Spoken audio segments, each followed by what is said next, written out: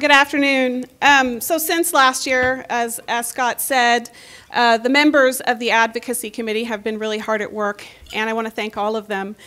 If you haven't read Dan's books, Uncharitable and Charity Case, you should. It's some pretty exciting stuff, and it has helped us find the words to express and describe the constraints and limits that are placed on nonprofits that we deal with every day. So when we were here last year, there were a few of us in the room, there were maybe 20 or 25 of us in the room who were pretty pumped, fired up, and didn't want it to stop there, right? You come to an event, you get all excited, you want to do something about it, you leave, you go back to your normal life where you're pretty busy already, and you don't do anything about it. Well, we found time. We found time to continue to figure out how to change the conversation. So over the course of the past year, our work has involved going really deep into these issues and developing tools that we know we're going to need as a community to address these issues. So the video that you're about to see is one of the first tools that we've developed, and it was funded by 18 of the San Antonio Nonprofit Council agencies, and we're deeply grateful to those agencies for their support for this project, which we hope will be an ongoing mission to address these issues. So their names are at the end of the video, and I'm not going to call out all 18 of them, but I do want to thank Carlos from Key Ideas. I don't know where you are, Carlos, but I know that you're here. He's over there for sitting on the Advocacy Committee and developing the video that you guys are about to see. So a lot of people to thank today. We couldn't have done this. No one could do this by themselves, but I want to point out our video stars, and again, I don't know where you are. I see Kathy McNaughton right there, Amy Phipps, James Castro, Christina Martinez, and Doug Watson. These guys put themselves out there to make this video, so we hope that you enjoy it. Thank you very much.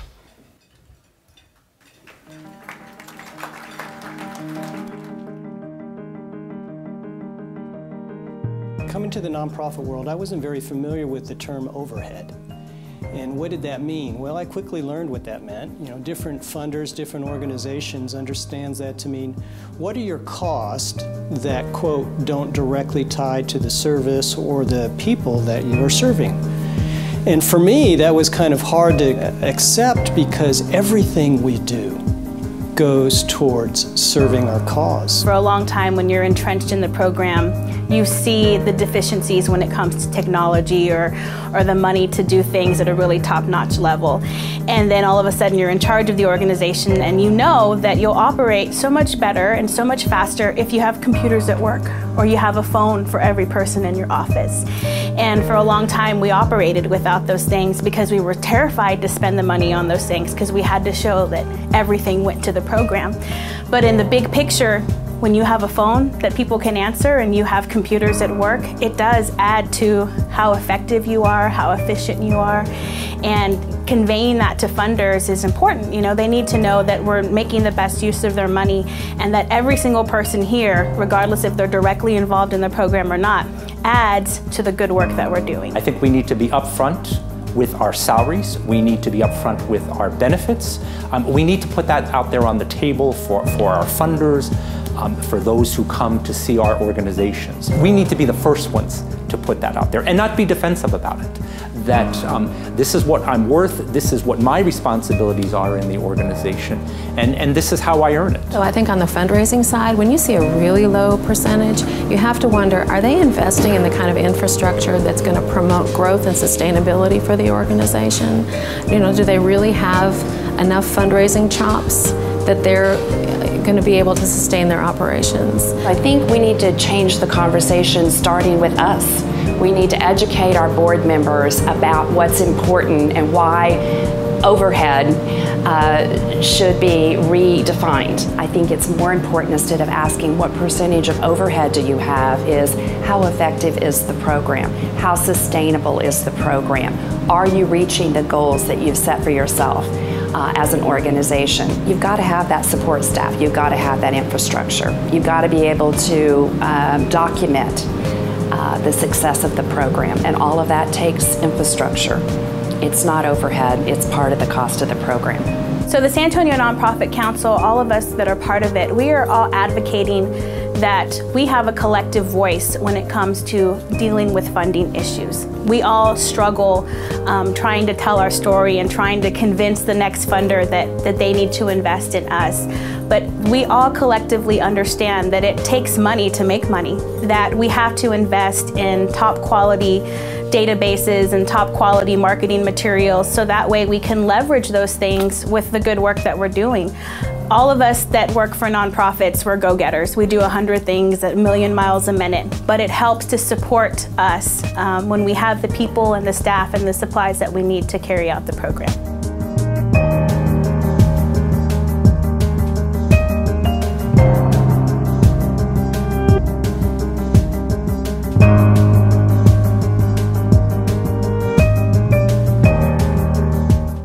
Video for us. We were real proud of that, and unfortunately we took the video away before you could see that we also wanted to thank visually 13 nonprofit members of the council who stepped up and donated nearly $5,000 for our advocacy marketing efforts, and we appreciate that, because without that we would not, there they are right there, and we do want to thank them. And again, that's just the beginning. We plan on this being our mission over the next few years as an advocacy committee of this council, and we hope that you will join us as we continue the conversation here in San Antonio. And this leads me into our keynote speaker. I'm ecstatic that we were able to bring him back again for a year or two to show him our work since he's been here last, and knows that we will continue this work when he leaves. Dan Pallotta is a builder of movements. He invented the multi-day charity event industry. He created the breast cancer 3-day walks and multi-day AIDS rides, which raised in excess of $500 million in 9 years and were the subject of a Harvard Business School study. The model and methods he created are now employed by dozens of charities and raise in excess of $100 million annually for important causes. He is the author of Uncharitable: How Restraints on Nonprofits Undermine Their Potential, the best-selling title in the history of Tufts University Press. The Stanford Social Innovation Review said that the book deserves to become the nonprofit sector's new manifesto. His newest book, Charity Case: How Nonprofit Community Can Stand Up for Itself and Really Change the World. He is the founder of the Chief Humanity Officer for Advertising for Humanity. It's an agency dedicated to the expansion and transformation of high-impact humanitarian organizations, such as those of you in the room. He is the founder and president of the Charity Defense Council, a national leadership movement dedicated to transforming the way the donating public thinks about charity and change. As many of you know, his iconic TED 2013 talk has been viewed more than 1.5 million times. It's my pleasure to bring to the stage Dan Pallotta.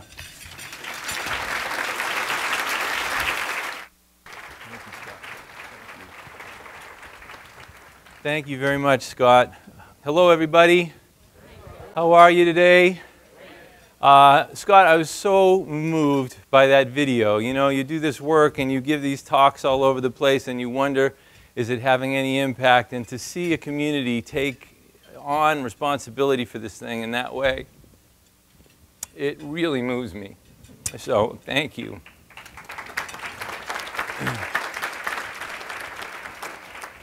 So I want to talk today about transforming the way the donating public thinks about charity. And I wonder how many of you actually did see the TED Talk that I did last year. Okay, great. So some of you. Well, those of you that saw the TED Talk know that I happen to have triplets. They're little. They're 6 years old. Sometimes I tell people I have triplets. They say, really, how many? Here's a picture of the kids. That's Ryder and Annalisa and Sage. I asked them if they would say hello to you. Hi, San Antonio. Nonprofit Council. My daddy makes no sense to me. I hope he makes some sense to you.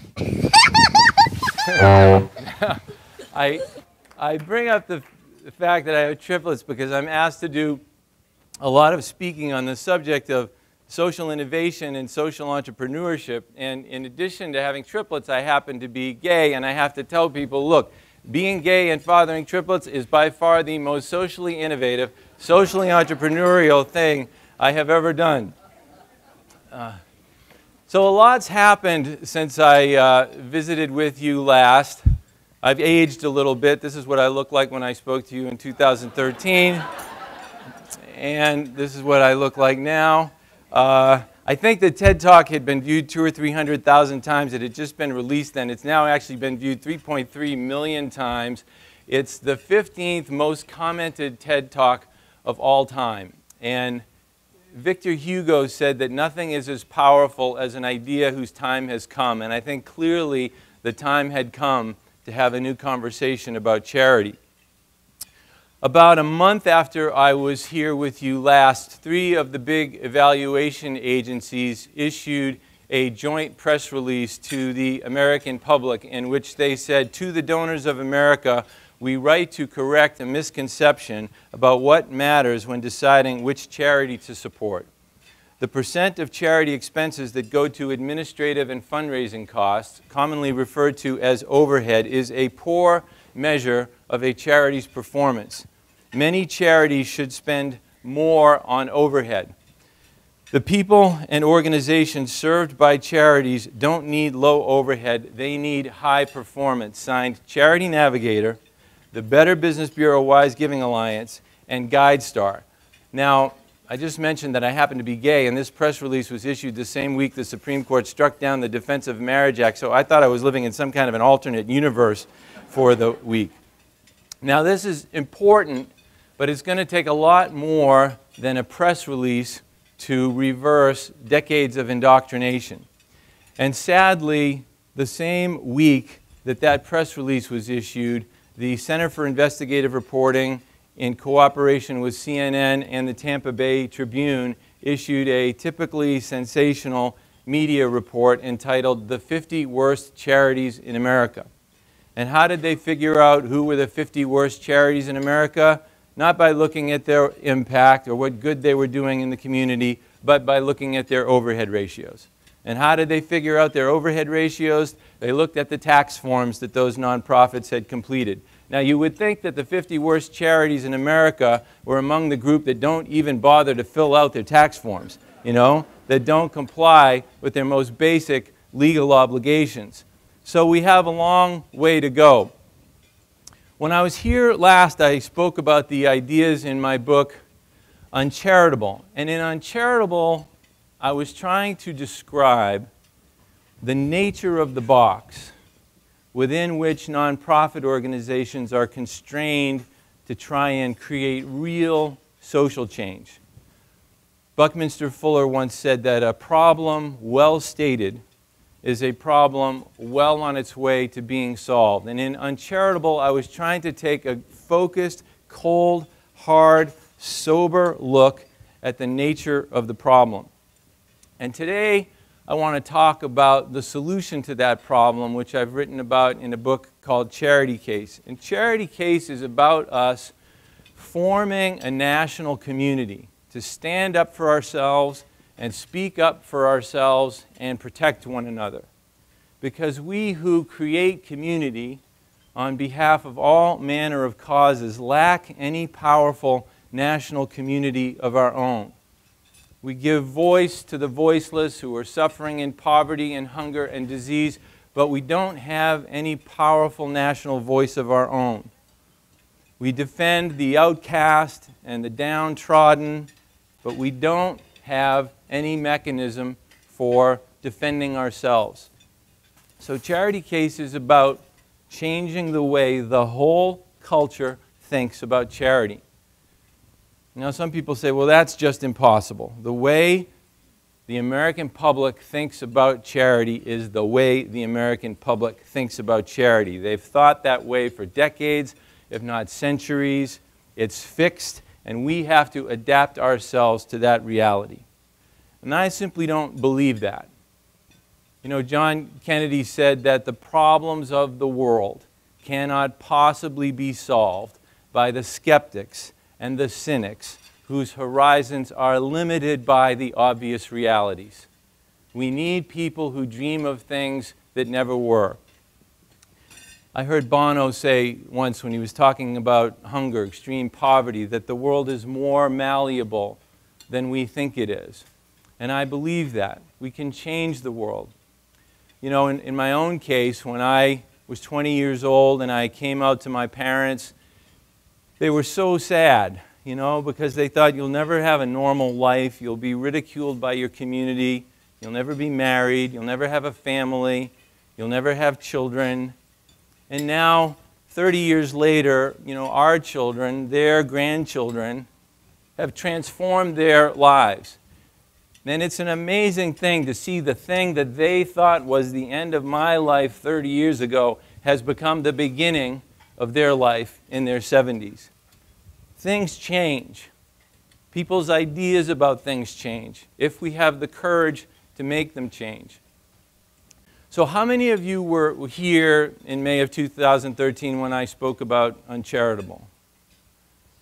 Okay, so some of you. All right, so for those of you that weren't, I want to do a brief recap of what I spoke about there so that you'll understand the problem at which this solution is pointed. In uncharitable, I was basically saying that these problems that nonprofit organizations confront, poverty, Alzheimer's disease, breast cancer, illiteracy, hunger, are massive, unspeakably massive in scale. And these organizations that are trying to combat them are tiny up against them. John Kennedy had a little carving on his desk that said, "God, your ocean is so great, and my boat is so small." It feels like that a lot of the time. And the problem is we have these two rule books. We have one for the nonprofit sector and we have one for the rest of the economic world. And I looked at the way that this separate rule book discriminates against nonprofit organizations in 5 different areas. So the first is compensation.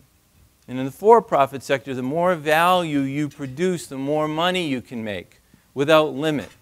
But we don't like nonprofit organizations to use money to create incentives in charity. We have a visceral reaction to the idea that anyone would make very much money helping other people. Interesting, we don't have a visceral reaction to the notion that people would make a whole lot of money not helping other people. You know, you want to make $500 million selling sugar water to kids in the developing world or right here in the United States, go for it. We'll put you on the cover of Forbes magazine. But you want to invest, say, $250,000 to try and find the right leader to, end homelessness in San Antonio. And they're thought of a mercenary themselves. And we think of this as our code of ethics, not realizing that it has a powerful side effect, which is it gives a mutually exclusive choice between doing well for yourself or doing good for the world.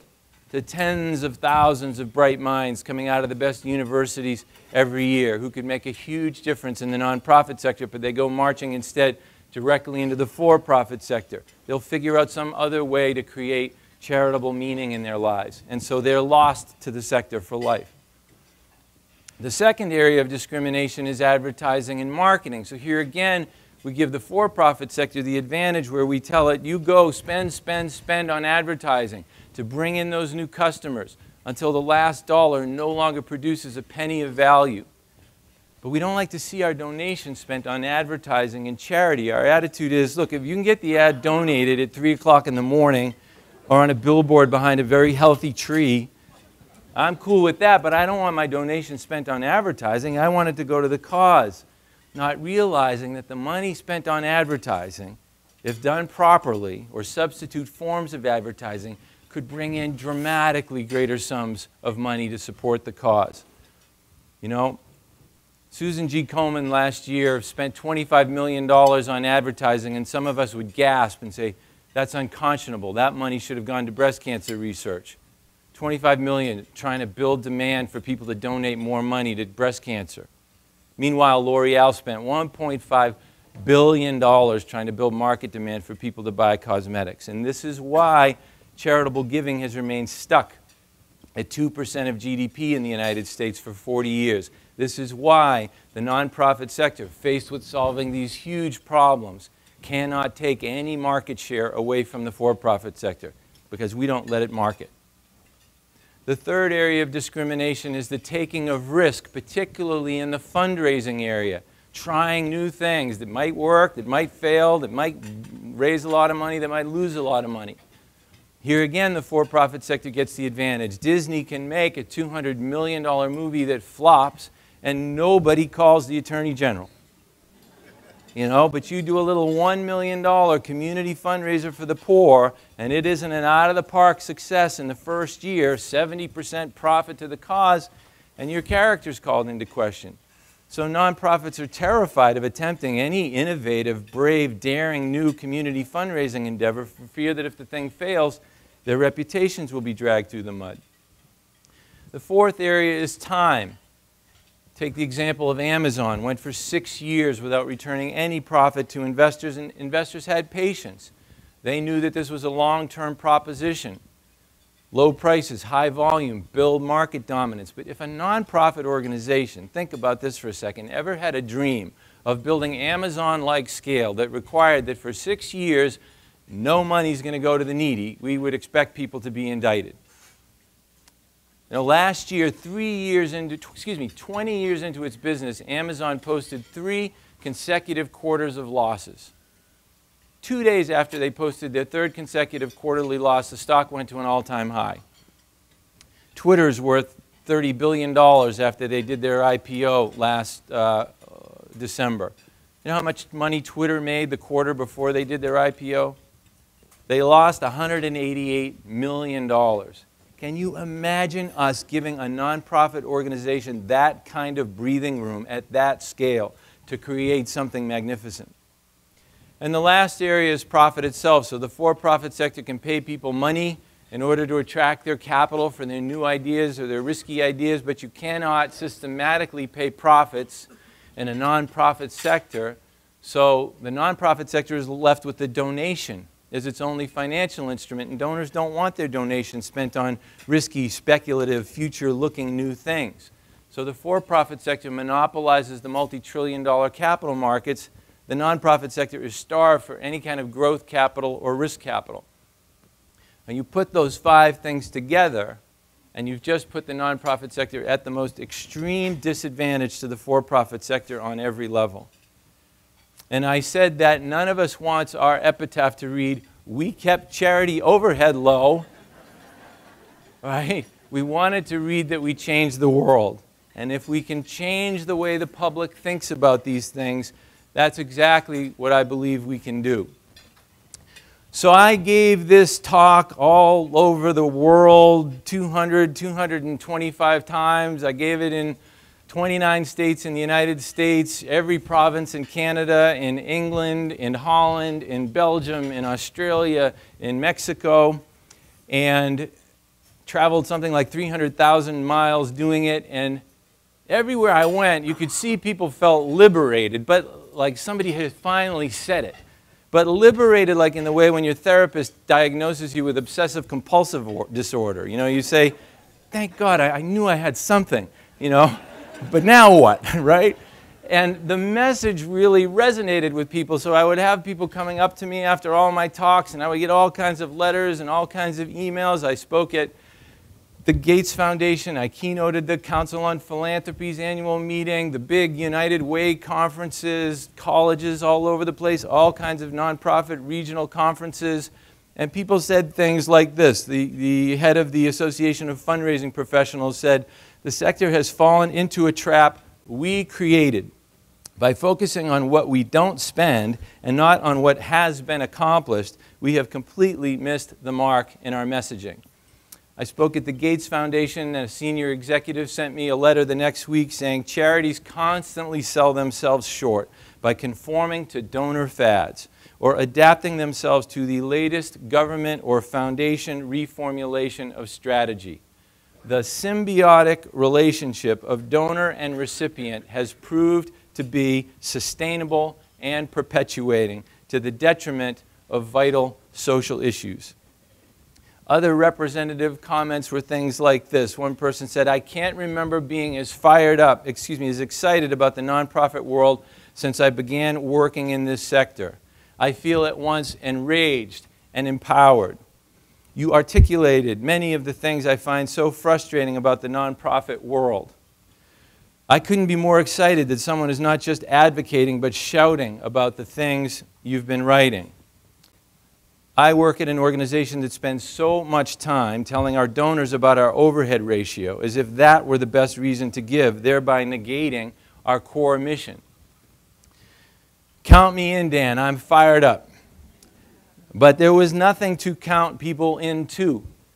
And so I could see this is an issue that's ready for a movement. Like, people are frustrated. There is enormous passion and demand that we have to channel and harness and do something about this. So what kind of a movement would it be? Well, it would be a movement to transform the way the general public thinks about charity. Now, why do I keep saying the general public? Because individuals give 75% of the $300 billion given to nonprofit organizations in America every year. It doesn't come from corporations or foundations as most of us think.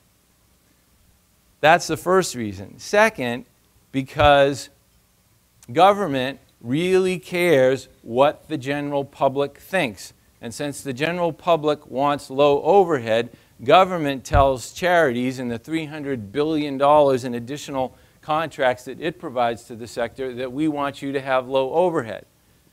Third, because the board members that govern our organizations come from the general public, and they come indoctrinated with these dysfunctional ideas about charity, and even if they know better, they feel they have a fiduciary duty to give the public the dysfunctional things the public is asking for.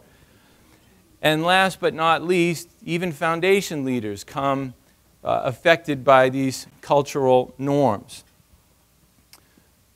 So here's our baseline. 10%.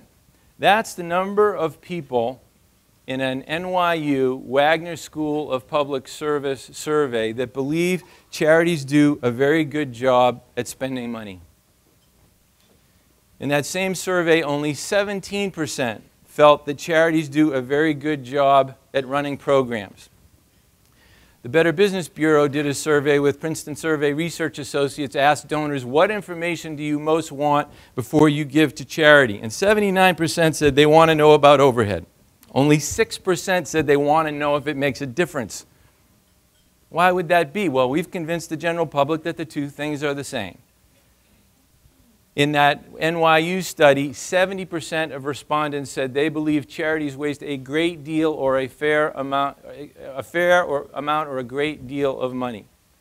In a separate survey by Ellison Research, 62% of respondents said they believe charities spend too much money on fundraising and administration.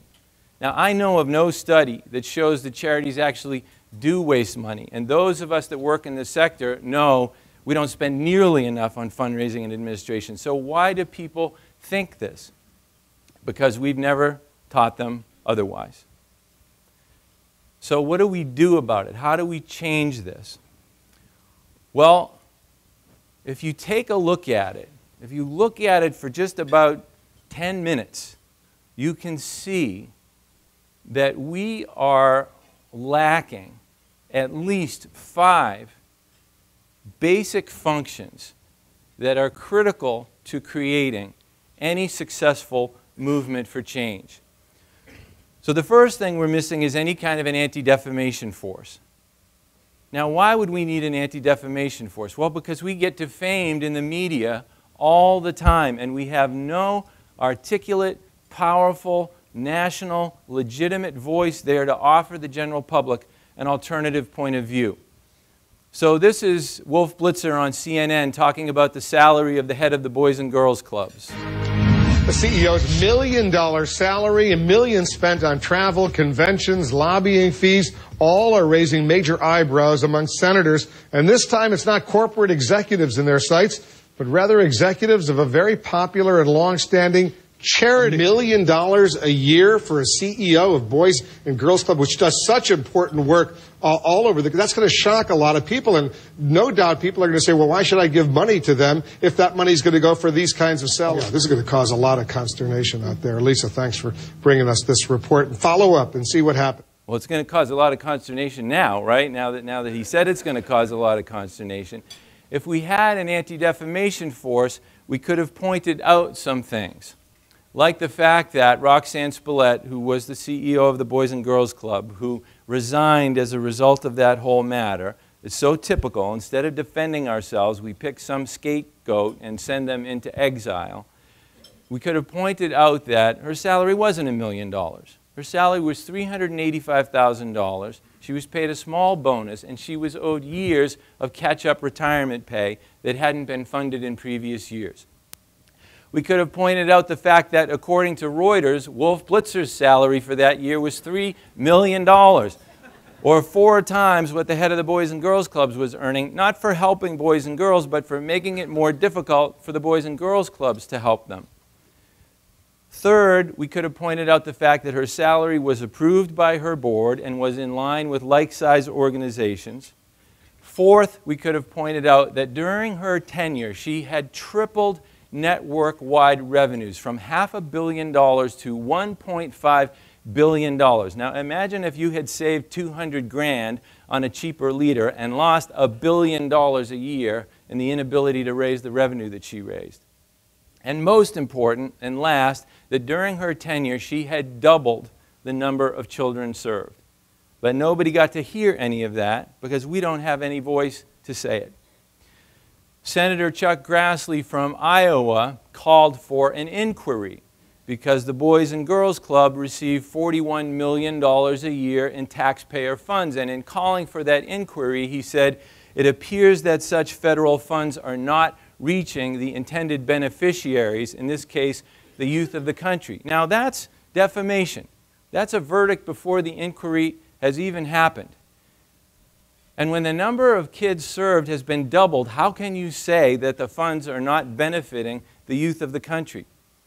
Now, if we had an anti-defamation force, we could have pointed out a few things, like the fact that in 2009, Lockheed Martin took in 85% of its $45 billion in revenue in taxpayer funds in the form of government contracts.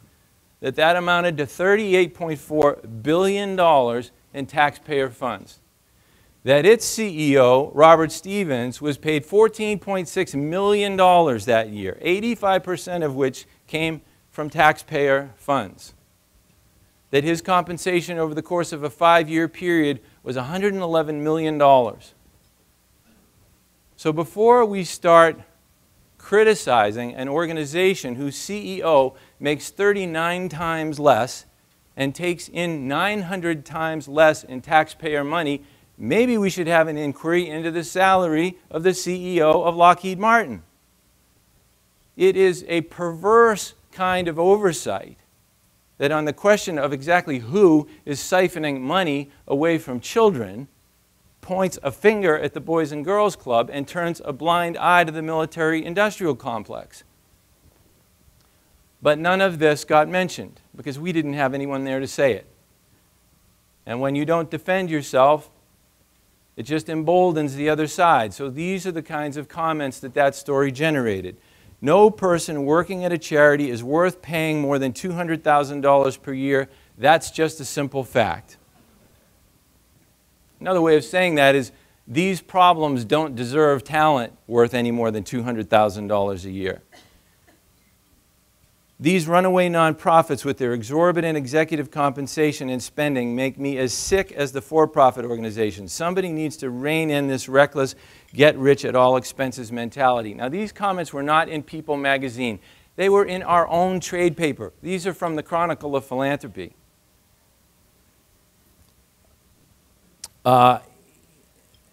In New York, in 2012, executives at one charity, were accused in the New York Times of using charitable funds for personal things.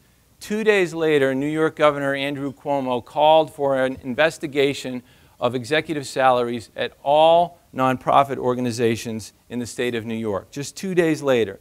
And in calling for the investigation, the state legislature said this: in 2010, the Division of the Budget found that at not-for-profit organizations under contract with state mental health agencies, there were 1,926 employees with salaries greater than $100,000. It is unconscionable that funds that could be providing badly needed services are spent instead on bloated management salaries. This is before the investigation has even occurred. Now, how do you know the salaries are bloated? And how do you know that those people being paid $100,000 aren't the very ones providing the badly needed services? Now, if we had some kind of an anti-defamation force, we could have pointed out a few things, like the fact that, well, yes, there were 1,900 state-funded employees that made more than $100,000, but there were 114,000 other state employees in New York that made at least $100,000. One of them was the head basketball coach at the State University of New York, Binghamton, who made $1,026,000. We could have pointed out the fact that there were 8,074 employees of the Metropolitan Transit Authority who were paid at least $100,000 that year. Now, is mental health that much less important than transportation? And is it that much easier a problem to solve? But none of this got mentioned because we have no voice there to say it. Other communities do have well-funded anti-defamation mechanisms. The Jewish community has the Anti-Defamation League with a $70 million annual budget. The gay and lesbian community has the Gay and Lesbian Alliance Against Defamation with a $6.5 million budget. The NAACP has a $28 million budget. The nonprofit sector, nothing. We have no organization specifically chartered to educate the media or deal with inaccuracies in the media. The second thing we're missing is any kind of a legal defense function. Now, why would we need that? Two reasons. First of all, our First Amendment rights are violated when we are forced to speak in all manner of government forms in the language of overhead percentages, rather than in the language of impact, or in plain English. Second, because in any given year there is all kinds of dysfunctional legislation and regulation that gets proposed that undermines us, and we have no mechanism for stopping that. So, for example, in Oregon 3 years ago, the Attorney General proposed legislation that would strip the tax deductibility status of any charity that spends less than 30% of revenues on program over the course of a 3-year period. Now, that sounds reasonable on the face of it, but it has some unintended consequences. First, it signals to the general public that overhead is the measure you should use to figure out whether a charity is any good or not. Secondly, it discriminates against new charities that have to spend a lot of money on fundraising in the early years to acquire new donors. Third, it discriminates against poor charities with poor constituencies who don't have access to major donors, who don't have access to very low-cost major gift fundraising and have to resort to very high-cost forms of fundraising. And last but not least, it outlaws the kind of long-term visioning and capacity building that's exactly the sort that Amazon does. Now, a number of us wrote op-ed pieces and convinced the state of Oregon not to pass that legislation. But last year, it slipped in under the radar and did pass. So that's now law in the state of Oregon. As a result of that, the state of Florida passed legislation this past year that requires that any charity that sends less than 25% of proceeds to the cause in 1 year, in just 1 year, has to respond to an onerous set of demands about where they spend all of their money within 30 days once the state asks them to. Florida also passed a Senate committee passed legislation that would limit executive compensation to $129,000 for any charity that receives state funding. In California last year, the Attorney General proposed eliminating the ability of charities to do joint cost allocations. And in New York, after the investigation, Andrew Cuomo passed an executive order that limits compensation executive compensation at any charity in New York that receives state funding to $199,000. Now, last April, a state judge reversed that decision, saying he overstepped his authority, but in August, another judge overturned the overturning, so the law is actually effective. In addition, Andrew Cuomo's executive order limited overhead in 2014 to 25% and brings it down to 15% in 2015. Now, under what logic is it okay to spend 25% on overhead on December 31st, 2014, but against the law on January 1st, 2015? Andrew Cuomo calls this whole plan the Nonprofit Revitalization Act. Now, some people might say, well, it doesn't sound so bad. It's really pointed at the bad actors. You know, those of us who are good don't have anything to worry about. And there are easy ways to work around some of these things. Well, that may or may not be the case. But the point is, policymakers are consistently using legislation and regulation to systematically reinforce in the general public's mind that these two things, overhead and executive compensation, are effective tools for figuring out whether a charity is any good or not. So they're using the same things that the media uses, but just in a different medium. You know, the real reason these states limit overhead and limit executive compensation is so that they can relieve themselves of the burden of having to figure out whether these programs they're funding are actually working or not. Other communities have well-funded legal defense functions. The gay and lesbian community has Lambda Legal with a $70 million annual budget. The disabled community has the Disabilities Rights and Education Defense Fund with a $1.5 million budget. The NAACP has a separately funded legal defense fund with a $12 million budget. The Asian American community has one. The Mexican American community has one. The nonprofit sector has American Charities for Reasonable Fundraising Regulation. It consists of two attorneys, Errol Koplovitz and Jeff Peters, heroic people who volunteer their time. The last time they filed a Form 990 was 7 years ago, and they had a budget of $2,700. That's it. That's what we have as a budget for protecting the entirety of the sector. The third thing that we're missing is any kind of a public ad strategy. Now, why would we need that? Well, because the public is fundamentally misformed. And paid advertising allows you to control your message and say very specific things in a way that anti-defamation and legal defense work don't. Now, other industries have collected their constituent members together and used the force of their numbers in times of distress to change public perception about things. So the egg industry, for example, in the 70s, was thought of as this high cholesterol food, and egg producers got together, hired an ad agency, came up with this slogan, the incredible edible egg. And this is one of the television commercials that they show. I'm Lucy Romberg. I'm a free runner, a national champion gymnast, a martial artist, and a stunt woman. If you want to be incredible, eat incredible. Eggs. Incredible energy for body and mind. So reversing the image that you have of people who eat eggs.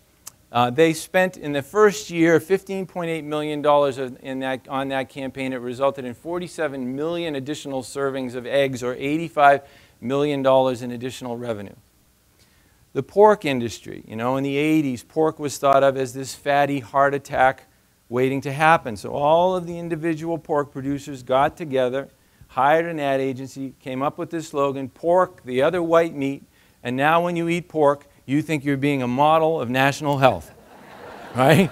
If we can change the way people think about pork, we can change the way people think about charity.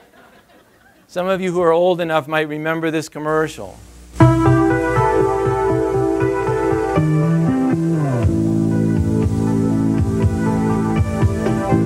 People who care what they eat are learning some surprising things about calories.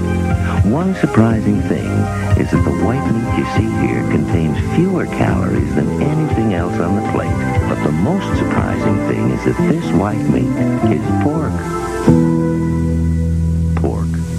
The other white meat. Doesn't that bring you back? Some of you were not even in the womb yet. But see how they're just presenting information that the public didn't have. Gee, I didn't know the asparagus that I'm eating has more calories than the pork. As a result of that campaign, pork sales increased by $5 billion a year, or 20%. If we could increase charitable giving by 20% in the United States, that would be an extra $60 billion a year. That's more than all of the foundation giving in America combined. You know what pork's slogan is now? Pork, be inspired. By pork. I mean, they've stolen our message. Take the oil industry. So about 3 years ago, the oil industry 4 years ago was being blamed for high oil prices, and people were picturing these fat cat oil executives getting rich off of the middle class. So oil producers got together and they came up with this question: do you own an oil company? And this is what their ads look like. And they pointed out the fact that oil companies actually aren't owned by fat cat executives. They're owned by your grandmother. They're owned by pension funds, by individual retirement accounts, by mutual accounts, and by individual investors. And this is what their television commercial looked like. Do you own an oil company? Well, if you have mutual funds, or a pension, or other investments, chances are you do. Learn more. Visit energytomorrow.org. They spent just $3.8 million on that in the first quarter alone. The result was a 14% reduction in the number of people blaming oil companies for high gas prices. If we can change the way people think about oil, we can change the way they think about overhead. The most classic example is the milk industry. It was under assault by sports drinks and bottled water in the early 90s, so they came up with the famous campaign, Got Milk. In the first year, they spent $25 million on that. It resulted in $187 million in additional revenue for milk, so they took that campaign nationwide. By 1996, the Got Milk campaign had 91% national recognition. This is a comparison of industry advocacy ad spending. So the egg industry, I don't have my glasses and that's too far. What is that? $15 million. The oil industry, about $30 million. The milk industry, about $80 million. The nonprofit sector, nothing. Think about that. The nonprofit sector in the United States, $1 trillion sector. We have never taken out a full-page ad in the New York Times. Never run collectively a primetime television ad to tell the general public anything about overhead or executive compensation.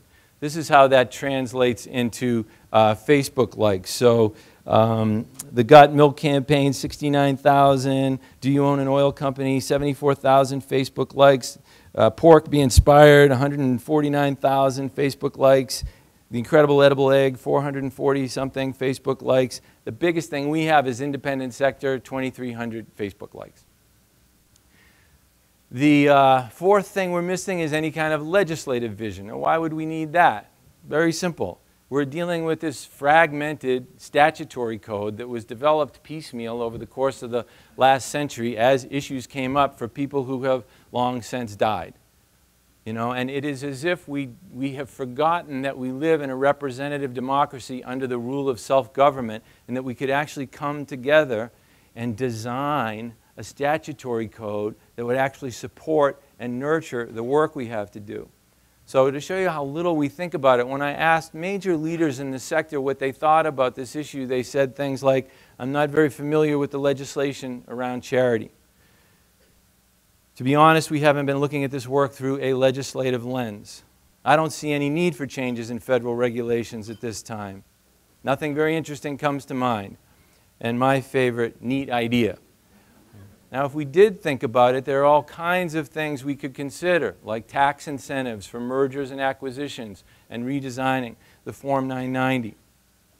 And the last thing that we're missing is any kind of a national grassroots organizing campaign. There are 10 million people employed in the nonprofit sector in the United States. Not only does no database of those people exist, no database exists of just the 2 million people that are employed in the health and human services portion of the sector. So we cannot bring that massive voice to bear on any of the issues we care about. There are no calls to action to that non-existent database. So you put those 5 things together. We don't have any anti-defamation force. We don't have any legal defense function. We don't have any paid public advertising strategy. We don't have any legislative vision. And we don't have any national grassroots organizing capability. And you've just created the perfect storm of self-inflicted censorship. You have the opposite of a movement. You have a standstill. Worse than that, you have us going backwards. So what do we do about this? Well, we need to fill those 5 voids. And that's exactly what we intend to do with something that we've created called the Charity Defense Council. And the Charity Defense Council will fight for the people who fight for the people. It will be our national grassroots organization, advocacy organization, excuse me. We got our tax-exempt status 2 years ago, and we've spent the last year really trying to establish the organization. So in the last year, we've raised about $170,000. We've got 2,000 people in our database, mostly who have signed on to be on specific action committees, and we've worked very hard at establishing the representative legitimacy of it by building a powerful advisory board. So among other people, this is just a partial list, we have Ned Breslin, who is the CEO of Water for People, Tamara Copeland, who's the president of Washington, D.C. Regional Grant Makers, Peter Diamandis, who's the CEO and founder of X Prize Foundation, which put the $10 million prize up to send the first private vehicle into space, Matt Flannery, the founder of Kiva, one of the iconic philanthropic success stories of the last several decades, Jim Gibbons, the CEO and president of Goodwill International, Steve Nardizzi, the CEO of Wounded Warrior Project, Perla Nee, the CEO and founder of Great Nonprofits, Jason Russell, who founded Invisible Children, Billy Shore, who is the CEO and founder of Share Our Strength and the No Kid Hungry campaign, this brilliant, huge campaign to end child hunger in America. Roxanne Spillett, the immediate past president of the Boys and Girls Clubs of America. Stacy Stewart, who runs the United Way in the United States. Art Taylor, who's the head of the Better Business Bureau, Wise Giving Alliance. Mark Tursek, who's the president of the Nature Conservancy. And just this week, we were joined by Pierre Ferrari, who's the former senior VP of marketing for Coca-Cola and now runs Heifer International, which is a huge $100 million anti-poverty organization. And the Charity Defense Council will fill these 5 voids. So we'll act as an anti-defamation force, educating the media and preventing these kinds of stories from happening. We'll function as a legal defense fund. We're going to work with American Charities for Reasonable Fundraising Regulation to become their fundraising arm so that they have the resources they need to do their work. We will draft the National Civil Rights Act for charity, and that work actually began in Charity Case. A number of leaders in the sector contributed very thoughtful 500-word essays to the book. Those include Diana Aviv, who runs Independent Sector, Art Taylor, who runs the Wise Giving Alliance, Bob Lang, who created the L3C corporate structure, Billy Shore, who I just mentioned, who runs No Kid Hungry, Lawrence Mendenhall, who's the General Counsel for Humanity United, Bob Ottenhoff, the last president of GuideStar, and Errol Koplowitz, who has won important cases on fundraising before the Supreme Court. And they've written about everything from the right to lobby, new corporate structures, and iTunes for charity, a venture fundraising fund, all kinds of other wonderful ideas that were just not out there before we started asking about it. The 4th thing we'll do is we'll become an ad agency for the sector. So we'll run interesting, provocative ads like this one that features somebody looking directly into camera and the headline says, "I'm overhead." You know, we've dehumanized overhead, so we need to rehumanize overhead. My name is Martin Hodges. I do fundraising for the breast cancer charity. I get labeled as a negative, but without me, there is no cause. My mother died of breast cancer. I'm 100% committed to the end of breast cancer, and I'm overhead. You can actually buy I'm Overhead t-shirts at the Charity Defense Council website if you want to demonstrate your solidarity with the people in your life who are overhead. Or an ad like this that asks the general public, do you want to be the only donor? Because when you discourage your favorite charity from spending money on fundraising, you're saying you don't want them to find other donors. Do you really want to bear all of the burden yourself? That'll turn people around very quickly, right? But we've never said anything like that to them. Or my favorite, the ultimate emotionally manipulative picture of a little kid with his piggy bank, and the headline says, I'm going to donate all of the money in my piggy bank to the local homeless shelter. And I want them to spend 100% of it on fundraising and administration because I want them to grow. The public has sense. You just need to talk to them. We've just been so scared and so silent. No wonder the public thinks all of these dysfunctional things. And the last thing we'll do is function as a grassroots community organizer for the sector, beginning with creating a database and by organizing powerful events. Now, how do we fund all of this? Well, that's where you come in.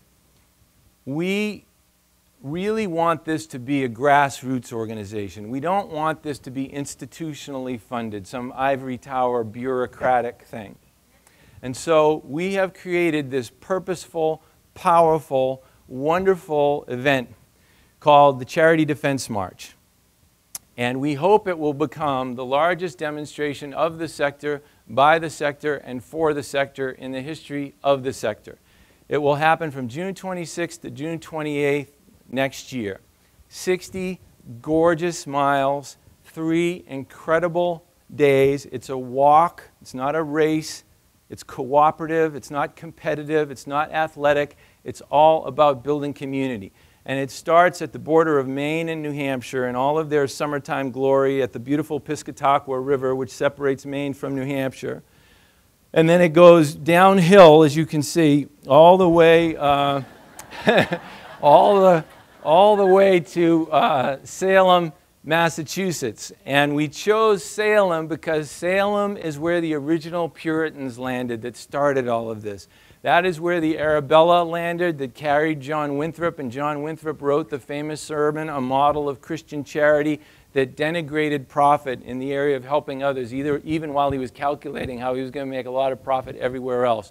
We're going to have the most amazing speakers every night. We're doing a TEDx conference the day before with nonconformists who have challenged these old ideas and who will share their best practices.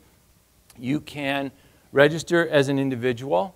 It costs $99 to register. Or you can register a team. Organizations can also participate by sending an ambassador and underwriting their fundraising, or sending a team, or organizations can use this as a 3-day dream retreat. Imagine having 3 beautiful summer days in New England to walk and dream about nothing but your future with no office distractions around. We're going to have the most wonderful people. A lot of the people on the advisory board are marching. Many of them have already registered. People from all walks of life, all over the country, all levels of organization. Kids are welcome to participate. If you want to meet Ryder, Annalisa, and Sage, they're registered to march. They'll tell you that their daddy is maybe making more sense. The goal is to have 500 marchers and net $1 million. And how do we do that? Well, each marcher agrees to raise $29.95, as in $2,995. Now, some people are freaked out by the idea of raising $2,995. They're not really concerned about the 60 miles, but raising the money scares them to death. Some people are scared, aren't really freaked out about the money, but they're scared to death of walking 60 miles. Most people are freaked out by both things. So if you're freaked out by both things, you're in good company. But know that you are not alone. We're here to support you. Bob Dylan said, it's strange how people who suffer together have stronger connections than people who are most content. So we've got an amazing 45-page Walker handbook that you get when you sign up that gives you all kinds of fundraising advice and training advice. We've got Walker coaches.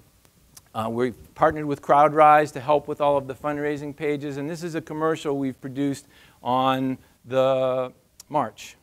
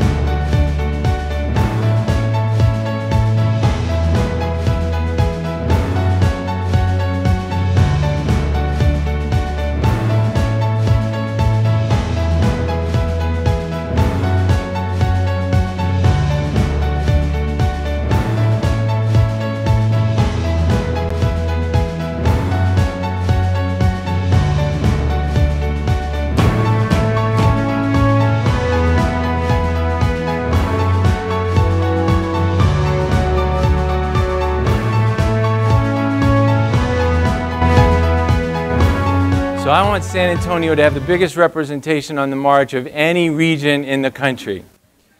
You can go to charity. Thank you. You know, this is our moment, this is our chance, this is what we're called to do, whether we like it in this time or not. I encourage you, when this is over, go to Charity Defense March and register for the march, or start a team, get your organization behind it. I want to close by just saying this.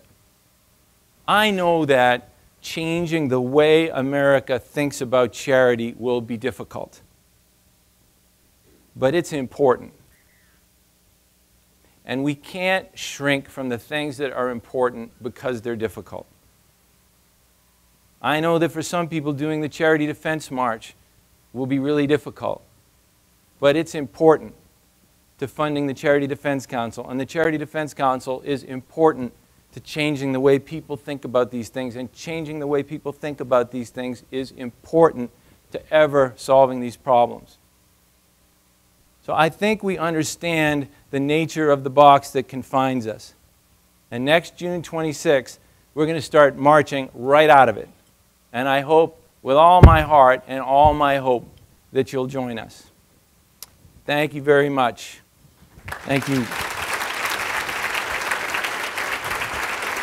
Thanks. Thank you.